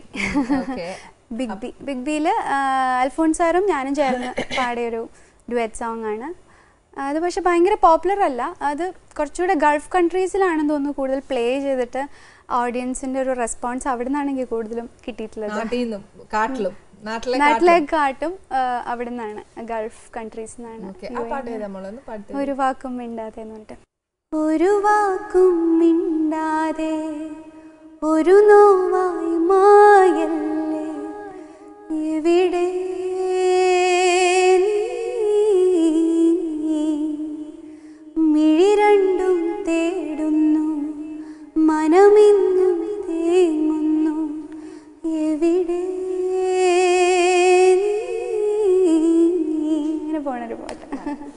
സോഫ്റ്റ് ആയിട്ടുള്ള ഒരു. ഫാസ്റ്റ് നമ്പേഴ്സ് മോള് പാടിയിട്ടുണ്ട്? ഫാസ്റ്റ് നമ്പേഴ്സ് വളരെ കുറവാണ്. ഞാൻ ലൈവ് പെർഫോമൻസിനാണ് കൂടുതലും പാടിയിട്ടുള്ളത്. ഏറ്റവും കൂടുതൽ പാടിയിരിക്കുന്ന ഏതാ? അത് സീസണൽ അല്ല. ഇപ്പം ആ സമയത്ത് ഏറ്റവും ഹിറ്റായി നിൽക്കുന്ന പാട്ട് ചൂസ് ചെയ്തിട്ട് പാടാറുണ്ട്. പിന്നെ ഷീലാക്കി ജവാനിയൊക്കെ ഹിറ്റായി നിൽക്കുമ്പോൾ കുറേ സ്റ്റേജസിൽ പാടിയിട്ടുണ്ടായിരുന്നു. ഇപ്പം ഞാനധികം മെഡ്ലി ആണ് പാടാറുള്ളത്. പണ്ടത്തെയും ഇപ്പത്തെ ഹിറ്റ്സും എല്ലാം കൂടെ ചേർത്തൊരു മെഡ്ലി ആക്കിയിട്ട് സ്വന്തമായിട്ട് ചെയ്തിട്ടുള്ള അയ്യോ അത് കുറേ ഒരുപാടൊന്നും പാടണ്ട, കുറച്ച് പാടി തന്നാ മതി. ഫുൾ ലൈൻസ് ഒന്നും കുഴപ്പമില്ല. പിന്നെ മോളെ ശരിക്കും ഇത്രയും പാട്ടിനോട് ഒരുപാട് മോള് ഡെഡിക്കേഷൻ ഉണ്ട്, 100% ആണ്. പിന്നെ വീട്ടില് എല്ലാവരുടെയും സപ്പോർട്ട്, അച്ഛനും അമ്മയും ഭയങ്കര എൻകറേജ്മെന്റ്. അപ്പൊ മോള് പാട്ട് പിന്നെ പഠിക്കാനായിട്ട് തുടങ്ങി, ബേസിൽ നിന്ന് തുടങ്ങി? അതെ, ഞാൻ 2nd സ്റ്റാൻഡേർഡ് മുതലേ പഠിക്കാൻ തുടങ്ങിയിട്ടുണ്ട് പാട്ട്. പലാസിക്ക് രാമചന്ദ്രൻ സാറിൻ്റെ അടുത്താണ് പഠിച്ചത്. പിന്നെ കുറച്ച് കഴിഞ്ഞപ്പം കാവുംവട്ടം വാസുദേവൻ സാറിൻ്റെ അടുത്ത് പഠിച്ചിട്ടുണ്ടായിരുന്നു. അപ്പൊ ഇതിന്റെ കൂടെ സ്റ്റഡീസ് എങ്ങനെ മുന്നോട്ട് കൊണ്ടുപോയി? എനിക്ക് വലിയ കുഴപ്പമുണ്ടായിരുന്നില്ല, അങ്ങനെ പാരലായിട്ട് ഇങ്ങനെ പോയിക്കൊണ്ടിരുന്നു. അപ്പൊ 12th കഴിഞ്ഞിട്ട് മോള് മ്യൂസിക് ഒക്കെ ആണോ എടുത്തത്? അല്ലല്ല, ഞാൻ ബിടെക് ആയിരുന്നു. അപ്പൊ മൃദുല ഒരു വലിയൊരു എക്സാമ്പിൾ എന്നാന്ന് വെച്ചാൽ നമുക്ക് എക്സ്ട്രാ കരിക്കുലർ ആക്ടിവിറ്റീസ് ഉണ്ടെങ്കിൽ അതും നടക്കണം, പഠിത്തവും നടക്കണം. അതായത് ഇപ്പൊ സത്യം പറഞ്ഞാൽ രണ്ടും വേണം എന്ന് വെച്ചാൽ ഒരുപോലെ കൊണ്ടുപോകുന്നതേ ഉള്ളൂ. അല്ലാതെ ഇത് ഉള്ളത് കൊണ്ട് ഇത് ഉഴപ്പി എന്ന് പറയുന്ന എന്നെ പോലെ കുറെ പേരുണ്ടാവും. അത് ശരിക്കും ഒരു എക്സ്ക്യൂസസ് ആണെന്ന് മാത്രമേ എനിക്ക് തോന്നൂ. ശരിയല്ലേ പറഞ്ഞ്? ശരിയാണ്, ശരിക്കും ചെറുതായിട്ടെന്നല്ല, ശരിക്കും ശരിയാന്നു. മോളെ ഇപ്പൊ കുഞ്ഞുനാള് ഒരു 2nd സ്റ്റാൻഡേർഡ് തൊട്ടാണ് മോള് പാട്ട് പഠിച്ചു തുടങ്ങിയത്. അപ്പൊ ശരിക്കും നമ്മുടെ സ്കൂളിലായാലും കലോത്സവം അങ്ങനെയൊക്കെ എല്ലാം വരാറുണ്ടായിരുന്നു. പിന്നെ ചെറിയ ചെറിയ മത്സരങ്ങൾ അങ്ങനെയൊക്കെ വരാറുണ്ട്. ഇതിലൊക്കെ അച്ഛനമ്മ പറയുമായിരുന്നു മോളെ പങ്കെടുക്കുന്നൊക്കെ പറയുമായിരുന്നു? പിന്നെ തീർച്ചയായിട്ടും അച്ഛനമ്മ പറയുന്നത് നിനക്ക് ചെയ്യാൻ പറ്റുന്ന എല്ലാ ഐറ്റംസിലും പേര് കൊടുക്കുക, എന്നിട്ട് പറ്റുന്ന പോലെയൊക്കെ നീ ചെയ്യേ, നിന്റെ മാക്സിമം നീ ചെയ്യ, പക്ഷെ റിസൾട്ട് നോക്കണ്ട. അങ്ങനെ കുറേ ഐറ്റംസ് എനിക്ക് അറിയാത്ത പോലെ പോലും ഉള്ള ഐറ്റംസ് വരെ ഞാൻ ചെയ്തിട്ടുണ്ട്. അപ്പൊ എങ്ങനെയാണ് ശരിക്കും ആ റിയാലിറ്റി ഷോയിലേക്ക് എൻ്റർ ആയത്? ഞാൻ 10th പഠിക്കുന്ന സമയത്തായിരുന്നു, ഒരു ചാനലിലുണ്ടായിരുന്നു. പിന്നെ അത് പക്ഷെ ഭയങ്കര പോപ്പുലർ ഷോ ഒന്നും ആയിരുന്നില്ല. അതൊരു നല്ലൊരു എക്സ്പീരിയൻസ് ആയിരുന്നു.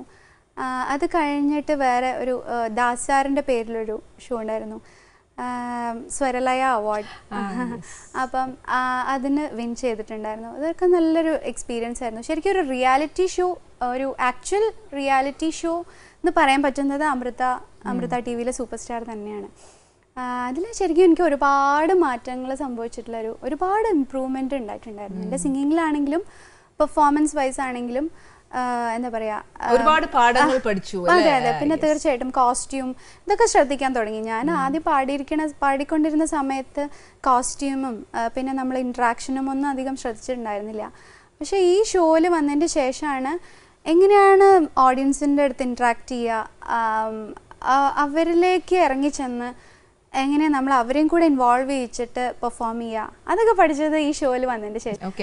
തോന്നുന്നു ആ പെർട്ടിക്കുലർ പോയിന്റ് മനസ്സിലാക്കിയിട്ട് പിന്നെ മൈക്ക് കയ്യിൽ കിട്ടിയ പിന്നെ മൃദുല അങ്ങ് മാറുമായിരിക്കും.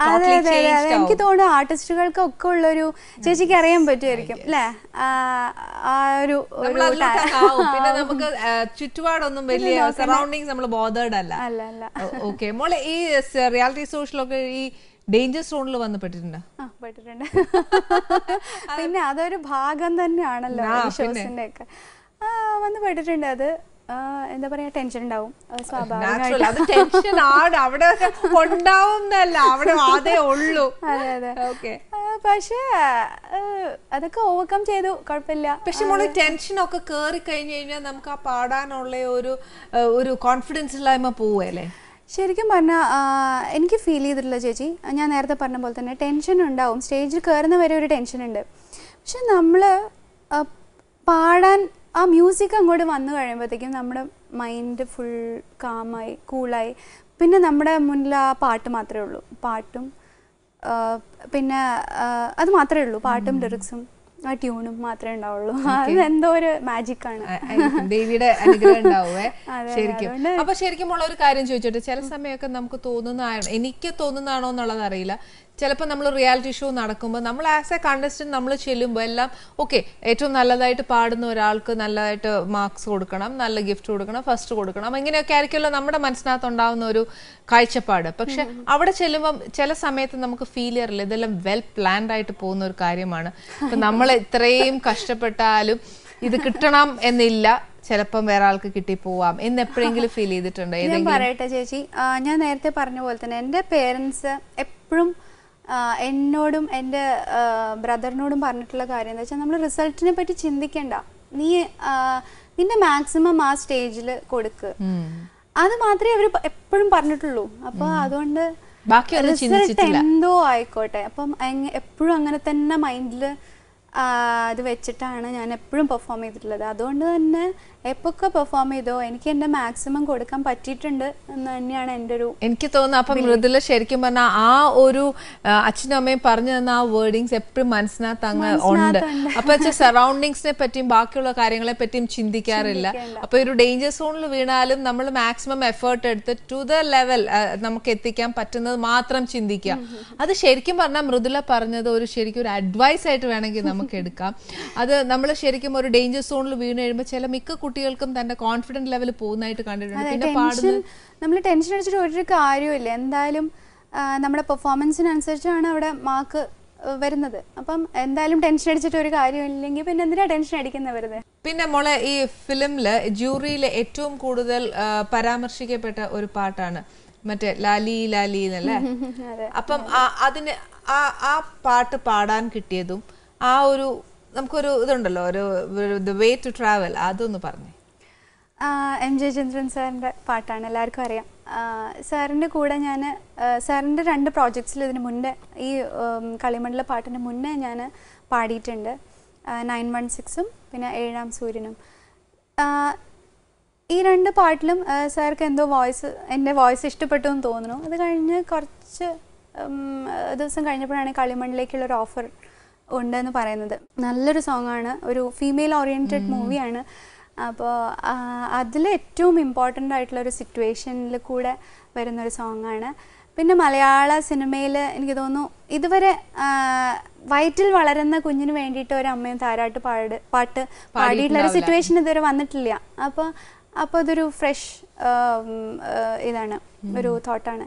അപ്പം എടുത്തു പറയേണ്ട ഒരു കാര്യം ONV സാറിൻ്റെ ലിറിക്സ് ആണ്. ഇതെല്ലാം കൂടെ കേട്ടപ്പോഴേക്കും എന്താ പറയാ, ഭയങ്കര സന്തോഷമായി. പക്ഷെ ഒട്ടും ഉറപ്പ് സാറ് തന്നിട്ടുണ്ടായിരുന്നില്ല. നമുക്ക് നോക്കാം, ട്രൈ ചെയ്യാം. ഒരു ട്രാക്ക് പാടാൻ വിളിക്കുന്ന പോലെയായിരുന്നു സാറ് വിളിച്ചിട്ടുണ്ടായിരുന്നത്. ബ്ലെസ്സി സാറ് ഓക്കെ പറയണം. അപ്പോൾ പക്ഷെ പാടി കഴിഞ്ഞപ്പോൾ സാർക്ക് ഇഷ്ടപ്പെട്ടു. പക്ഷെ എന്നാലും ബ്ലെസ്സി സാർ എന്ത് പറയുമെന്ന് അറിയില്ല. അപ്പോൾ അങ്ങനെ കുറച്ച് ടെൻഷൻസ്. പക്ഷെ ബ്ലെസ്സി സാറിന് ഭയങ്കര ഇഷ്ടമായി. ദൈവാനുഗ്രഹം കൊണ്ട് മലയാളികളത് രീതി കൈനീട്ടി സ്വീകരിച്ചു. അതിൻ്റെ ഒരു കരിയറിൽ തന്നെ ഒരു മറക്കാൻ പറ്റാത്തൊരു അനുഭവം തന്നെയാണ്. ഇപ്പൊ മിക്ക അമ്മമാരുടെ മനസ്സിൽ ഒരു കുഞ്ഞിനെ ഉറക്കുവാണെങ്കിൽ ഈ പാട്ടായിരിക്കും മിക്കവാറും പാടുന്നത്. ശരി, എൻ്റെ ഫ്രണ്ട്സ് കുറേ പേര് പറഞ്ഞിട്ടുണ്ട്, അവരുടെ കുട്ടികളെ ഓർക്കാൻ വേണ്ടിയിട്ട് അത് പ്ലേ ചെയ്യാറുണ്ട്. അപ്പോൾ ഒരു കാര്യമുണ്ട്, നമ്മുടെ ഇത്രയും നല്ലൊരു സന്തോഷം അല്ലെങ്കിൽ എല്ലാ അമ്മമാർക്കും ഇഷ്ടപ്പെട്ട ഒരു പാട്ടാണ്. ഇത് പറയുമ്പോൾ തന്നെ ആ കുഞ്ഞൊന്ന് പാടിയിരുന്നെങ്കിൽ തോന്നും. ഞാനും ഉൾപ്പെടെ പറയുന്നുണ്ട്, ഒന്ന് പാടുമോ? തീർച്ചയായിട്ടും.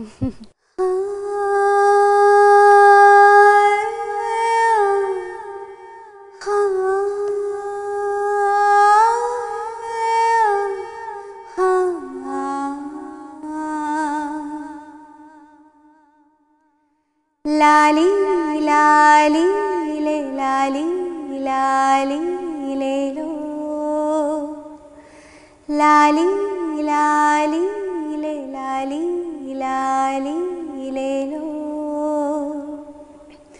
മലരുളി മന്ദാര മലരെ മഞ്ചാടി മണിയെ ചാഞ്ചാടും അഴകേ, പുതുമലരെ പുന്നാര മലരെ എന്നോമക്കണിയെ എൻ കുഞ്ഞുമലരെ.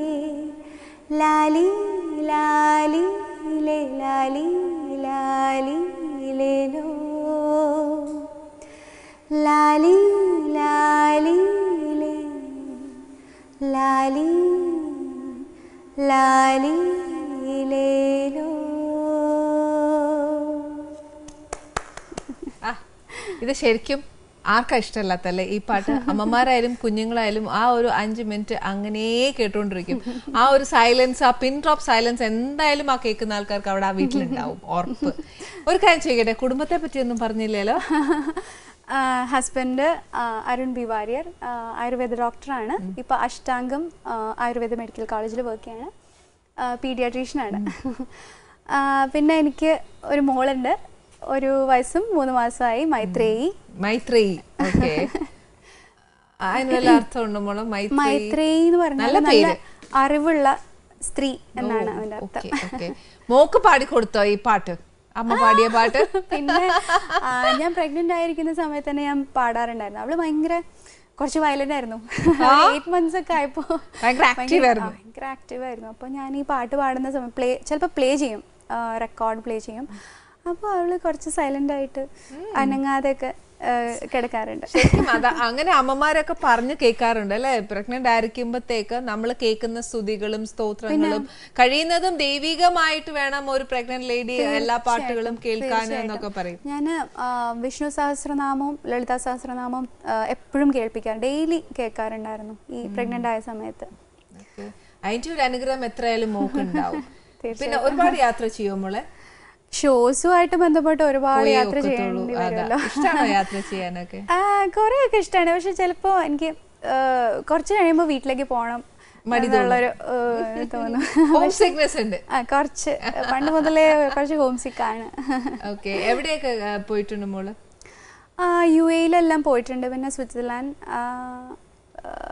ഓസ്ട്രേലിയ, നമ്മൾ ചെന്ന് പാടുമ്പോ നമ്മുടെ മലയാളീസ് എല്ലാരും വന്ന് ഭയങ്കര ഒരു അടുപ്പം അവര് കാണിക്കാറുണ്ട്. എല്ലാ സ്ഥലത്ത് പോയാലും എനിക്ക് തോന്നുന്നു ഇവിടത്തേനെക്കാട്ടെന്ന് പറയാൻ പറ്റില്ല, കുറച്ചുകൂടെ എനിക്ക് തോന്നുന്നു അവരുടെ നാട്ടിൽ നിന്ന് ഒരാൾ വരുന്നതോ അങ്ങനെ എന്തോ ഒരു സ്നേഹമാണ്. അവരുടെ ഇടയിലുള്ള ഒരാളോട് എങ്ങനെ അവർ ബിഹേവ് ചെയ്യുന്നു, അങ്ങനെ ഒരു ഇതാണ് എനിക്ക് തോന്നുന്നത്. എന്താ അറിയോ, ശരിക്കും മോളെ അവര് എബ്രോഡാണ്, നമ്മുടെ നാട് കാണുന്നില്ല. പക്ഷെ നമ്മുടെ നാട്ടിൽ നിന്ന് ഒരാൾ വരുന്നെന്ന് കേൾക്കുമ്പോ തന്നെ നമുക്ക് ഭയങ്കര സന്തോഷാ. ശരിക്കും ഒരു പാട്ടുകാരി കൂടെ ആവുമ്പോ പിന്നെ ഞാൻ പറയണ്ടല്ലോ, നമുക്ക് നമ്മുടെ നാട്ടിലൊരാൾ വരുന്നു പറയുമ്പോ അവർക്ക് നാട് കണ്ട ഒരു എഫക്റ്റ് ആയിരിക്കും. ആ ഒരു സ്നേഹം മുഴുവൻ അവര് തരണ്ടേ ശരിക്കും, അതുകൊണ്ടായിരിക്കും. ബാക്കി പ്ലേ ബാക്ക് സിംഗേഴ്സും ഒക്കെ ആയിട്ട് നമുക്ക് ഭയങ്കര ഫ്രണ്ട്ഷിപ്പ് ഉണ്ട്. പിന്നെ തീർച്ചയായിട്ടും എനിക്ക് തോന്നുന്നു നമ്മുടെ പഴയ ഫ്രണ്ട്സിനെക്കാട്ടും സിംഗേഴ്സിനെയാണ് കൂടുതലും എപ്പോഴും ടച്ച് ഉള്ളത്. എപ്പോഴും കാണും ഷോസ്. അപ്പം വലിയ വലിയ ഷോസ് ഒക്കെ ആകുമ്പോൾ എല്ലാ സിംഗേഴ്സും ഉണ്ടാവും, അപ്പൊ എല്ലാരും കാണാൻ പറ്റും. മോള് നേരത്തെ മോള് പറഞ്ഞു ONV സാറിന്റെ ലിറിക്സിൽ പാടാൻ പറ്റിയത് ഭയങ്കര ഒരു നല്ല കാര്യം, ഇല്ലാന്ന് ഞാൻ പറയുന്നില്ല. അതേപോലെ മോക്ക് ഏറ്റവും കൂടുതൽ വർക്ക് ചെയ്യാൻ മ്യൂസിക് ഡയറക്ടേഴ്സിന് ഏതാ തോന്നിയിട്ടല്ലേ? അയ്യോ, എനിക്ക് ഭയങ്കര ആഗ്രഹം ഉണ്ടായിരുന്നു ഈ രവീന്ദ്ര മാസ്റ്ററിന്റെ ഒക്കെ, ജോൺസൺ മാഷ്, അവരുടെയൊക്കെ ഒരു പാട്ടെങ്കിലും പാടണമെന്നൊരു ആഗ്രഹം ഉണ്ടായിരുന്നു. പക്ഷെ ചെറുതായിരുന്നു, അങ്ങനെയല്ല, അതിനൊക്കെ ഒരു ഭാഗ്യം വേണമായിരുന്നു. പിന്നെ എനിക്ക് ഭയങ്കര സന്തോഷം തോന്നിയിട്ടുള്ളത് ഓഫ്കോഴ്സ് MJ ചന്ദ്രൻ സാറിൻ്റെ കൂടെ വർക്ക് ചെയ്തു. പിന്നെ ഔസേപ്പച്ചൻ സാറ്, എനിക്ക് തോന്നുന്നു ഞാനൊക്കെ ജനിക്കുന്നതിൻ്റെ മുന്നേ തന്നെ സാറൊക്കെ ഈ ഫീൽഡിലുള്ള ആളാണ്. അപ്പോൾ ഞാനൊക്കെ ഉണ്ടായിട്ട് എനിക്ക് തോന്നുന്നു സാറിൻ്റെ ഒക്കെ പാട്ട് കേട്ടിട്ടായിരിക്കും ഞാൻ ഉറങ്ങിയിട്ടും ഒക്കെ ഉള്ളത്, പാട്ട് പഠിച്ചിട്ടും ഒക്കെ ഉള്ളത്. അപ്പോൾ അത്രയും ഒരു ലെജൻഡറി ആയിട്ടുള്ളൊരു, അത്രയും സീനിയർ ആയിട്ടുള്ളൊരു മ്യൂസീഷ്യൻ്റെ കൂടെ വർക്ക് ചെയ്യാൻ പറ്റുക എന്ന് പറയുന്നത് ഭയങ്കര ഒരു സ്വപ്നം പോലെയാണ് എനിക്ക് ഇപ്പോഴും തോന്നിയിട്ടുള്ളത്. അനുരാധ പൗദ്വാളിന്റെ ഒരുപാട് പാടാറുണ്ട്. ലതാജിയുടെ ആണ് കൂടുതൽ ലതാജിയുടെ ഞാൻ നല്ലൊരു ഫാനാണ്. ലതാജിയുടെ പാട്. ലതാജിയുടെ പാടാം. जिया लागे ना तेरे बिना मेरा कहीं जिया लागे ना, ना जिया लागे ना तेरे बिना मेरा कहीं जिया लागे ना, ना जिया लागे ना. പഠിപ്പിച്ചാലോ, പക്ഷെ എന്താ ചെയ്യാനല്ല, നമുക്ക് നേരം കിട്ടുകയല്ലോ. പക്ഷെ അസലായിരിക്കും കേട്ടോ. ഇത്രയും സ്വീറ്റ് ആയിട്ട് തന്നിട്ട് എനിക്ക് ഒരുപാട് എന്താ പറയാ ഇന്നത്തെ സ്വീറ്റ്നെസ് എനിക്ക് കിട്ടിയത് ദേവിയുടെ പ്രസാദ നിലയിൽ പറയുവാണെങ്കിൽ ശരിക്കും മൃദുലയുടെ കുറേ നല്ല സോങ്സ് ആണ് എനിക്ക് നിവേദ്യമായിട്ട്. താങ്ക് യു വെരി മച്ച് മോളെ. പിന്നെ ഇന്ന് ഞാൻ ഉണ്ടാക്കിയ സ്വീറ്റ് എന്നാ അങ്ങോട്ട് തരട്ടെ. തീർച്ചയായും വായിൽ വെള്ളം വരുന്നു.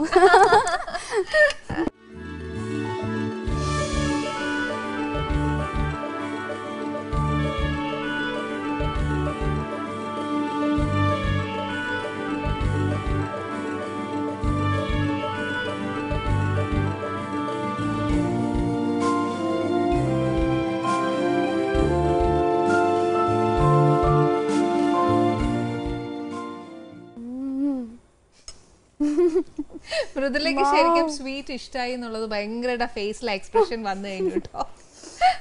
സൂപ്പർ. ഒരു ക്വൈറ്റ് ഡിഫറെന്റ് ടേസ്റ്റ് അല്ലേ നമ്മുടെ നാട്ടിൽ കിട്ടുന്നതെന്ന്? അടിപൊളി ചേച്ചി. ഈ സിറപ്പ് ഈ പായസം ലൂസ് ആക്കിയിട്ട് സാഫ്രൺ ആക്കിയിട്ട് എടുക്കുന്നത്. ഓ ഓക്കെ, നല്ല ടേസ്റ്റ് ഉണ്ട് കേട്ടോ. അപ്പൊ എന്തായാലും മൃദുലയ്ക്ക് നമുക്ക് ഈ റെസിപ്പി എന്തായാലും പറഞ്ഞുതരാം കേട്ടോ. സ്വീറ്റ് ഭയങ്കര ഏറ്റവും കൂടുതൽ ഇഷ്ടപ്പെടാനും കാര്യം എന്താന്ന് വെച്ചാൽ എന്തായാലും ഉറപ്പായിട്ട് ഞാൻ റെസിപ്പി എഴുതി തന്നെ കൊടുത്തു വിടും. പക്ഷെ എനിക്ക് ഇതുപോലെ ഇഷ്ടം പോലെ പാട്ടുകൾ പാടി തന്നില്ലേ. അതും ലതാച്ചിയുടെ എന്നൊക്കെ പറഞ്ഞാൽ മൃദുലേനെ ഞാൻ മിക്കവാറും ഇവിടെ നിന്ന് വിടുകയില്ല. അതായിരിക്കും ഏറ്റവും കൂടെ കുറച്ച് എനിക്ക് ഭയങ്കര ഇഷ്ടമാണ്. പുതിയ പ്രോജക്ട് എന്തൊക്കെയാ നമുക്ക് ചെയ്യാൻ പോകുന്നത്? പുതിയ കുറച്ച് നല്ല പ്രോജക്ട്സ് ഉണ്ട്. ഇപ്പൊ നേരത്തെ പറഞ്ഞ പോലെ തന്നെ ഔസേപ്പച്ചൻ സാറിന്റെ 2 മൂവീസ് ഉണ്ട്. പിന്നെ എം ജയചന്ദ്രൻ സാറിന്റെ ഒരു പ്രോജക്റ്റ് ഉണ്ട്. പിന്നെ കുറച്ച് പുതിയ മ്യൂസിക് ഡയറക്ടേഴ്സിന്റെ കൂടെ വർക്ക് ചെയ്യാൻ പറ്റി. എല്ലാം നല്ല പാട്ടുകളാണ്. എല്ലാം എന്താ പറയാ പ്രതീക്ഷയോടെ കാത്തിരിക്കുകയാണ്. അച്ഛനും അമ്മയും ഒരുപോലെ ഇഷ്ടപ്പെടുന്നെന്ന് പറയുന്നൊരു പാട്ടായിരുന്നില്ല? മഞ്ഞണി പൂനിലാവ് പേരാറ്റിൻ കടവിങ്കൽ മഞ്ഞളരച്ചു വച്ചു നീരാടുമ്പോൾ മഞ്ഞണി പൂനിലാവ് പേരാറ്റിൻ കടവിങ്കൽ മഞ്ഞളരച്ചു വച്ചു നീരാടുമ്പോൾ മഞ്ഞണി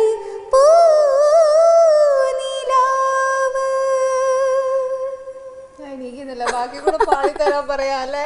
എന്നാ ചെയ്യാനാണോ? സമയം തികയുന്നുമില്ല. ഈ പറഞ്ഞ സമയം എന്നോ കണക്കിന് എന്നങ്ങ് പോകുന്നേ, അങ്ങ് പോവാ. എനിക്ക് തോന്നുന്നു സത്യം പറഞ്ഞ സമയം പോലും ആസ്വദിക്കാൻ തോന്നുന്നു പാട്ട്. അത് തന്നെ ആലോചിക്കൂ, ഞാൻ ഇത്ര വേഗം പോണല്ലോ, ഇത് പാടി തീരുന്നില്ല, സമയമായിട്ട് അടുക്കുകയും ചെയ്യുന്നു, അങ്ങനെ ആയിപ്പോയി. Anyway thank you very much. ഇന്ന് നമ്മുടെ ഷോയിൽ ശരിക്കും പറഞ്ഞാൽ ഇതൊരു ഷോ ആയിട്ട് എനിക്ക് തോന്നിയില്ല. നമ്മളും ഇന്നിവിടെ നവമി ആഘോഷിച്ചു.